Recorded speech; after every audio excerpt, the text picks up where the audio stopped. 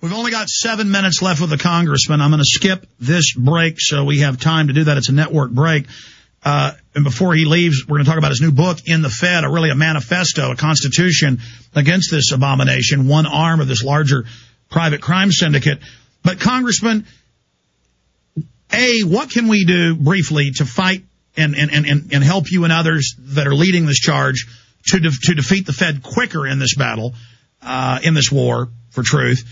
And then B, what do you think their counterstrikes are going to be? The Governors Association a month ago wrote a letter to the Pentagon and the White House saying, what are you doing, saying 379,000 troops they now want for Brigade Homeland through Northcom. And that's also in the Progressive and AP. They are, I don't know if you've seen this, suddenly we're getting YouTube videos from Kingman, Arizona to Louisville, Kentucky of regular National Guard and Army running checkpoints, searching people. We've gone and interviewed them now. And it appears that we're seeing a slow takeover, and former Congressman, former Republican leader was in the Dallas Morning News, Dick Armey, just giving you a quick briefing in case I'm sure you know about most of it, saying, yes, he believes Obama may use the flu scare to kind of smokescreen passing health care, gun control, open borders, financial reform, giving the banks more power. So can you speak to what we can do to fight these people and to the whole police state that's really expanding right now? Well, I'm afraid Posse Comitatus is about dead, according to what Obama wants. You know, when they passed the HIPAA law was the one that said that they were going to protect your medical privacy. In actuality, it was exactly the opposite. Because in that HIPAA law, it said in case of a national emergency, the government has a right to all your records. Now, you talk about a scare. They keep scaring and frightening people, and they put the high executives taking these flu shots and how dangerous it is and on and on. So I think they're almost just welcoming and waiting. Boy, if there's just a little bit more, we can declare all this national emergency stuff.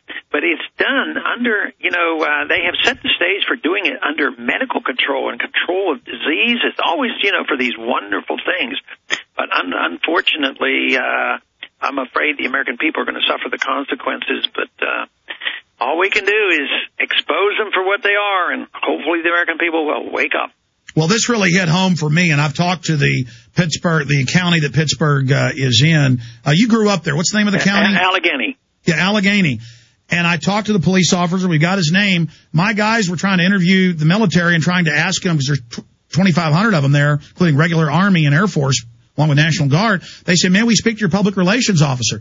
And they said, no, we're not going to talk to you. Get out of here. And they followed him, got their license plate, and then called up posing as the rental car company, the police department did. And then when they told them who they were, the police officer switched gears and said, well, you're now on terror databases. You'll never get off of it. Laughed at them. And my employees are freaked out. These are just camera guys I've hired. And I called the police officer and I said, did you really do that? And he said, yeah, I did that. He thought it was funny to ruin people's lives. Yeah. No, that's pretty bad. We don't know how many's doing that, but people enjoy doing that. They get this sense of superiority and they have this power, but it's sort of pervasive throughout the system. Anybody that has this power, IRS agents love it, and they just like to lord it over other people. But people of true worth, like yourself, are incredibly humble. I wish we could get these control freaks to realize how fulfilling it is to be good. I hope we can convert some people.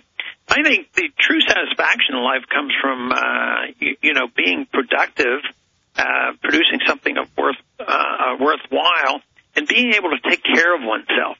But most people, we're oriented towards saying that the only way that you can be moral and upright is to have a welfare state to make sure everybody's taken care of. Steal from one group and give to another. But I believe true satisfaction for individuals comes from work, hard effort, and the satisfaction that you can take care of yourself and your family, regardless of whether, you're very wealthy or not wealthy, but you maximized your abilities.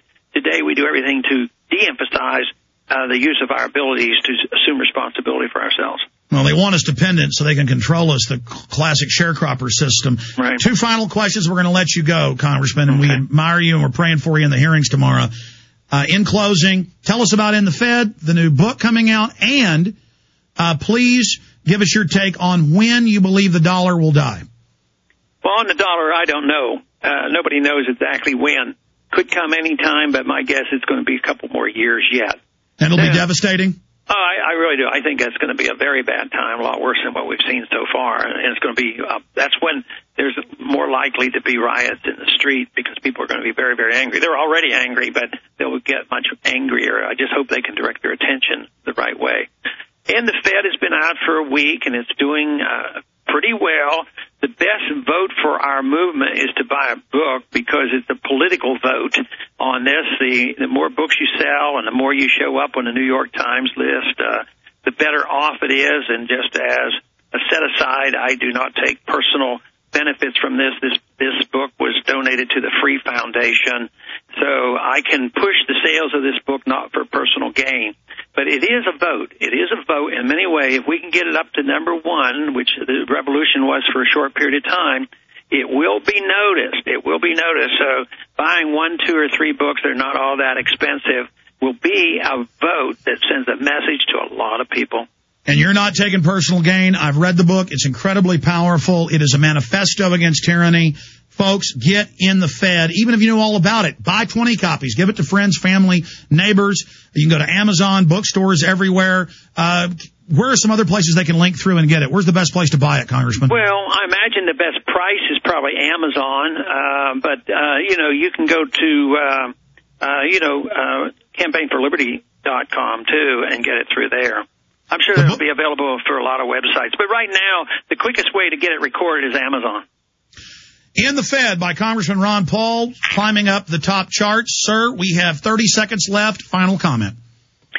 All I know is that we're making progress, and I am very pleased. I just hope we can continue this way. And if we do our job, we can win this, but we live in very dangerous times.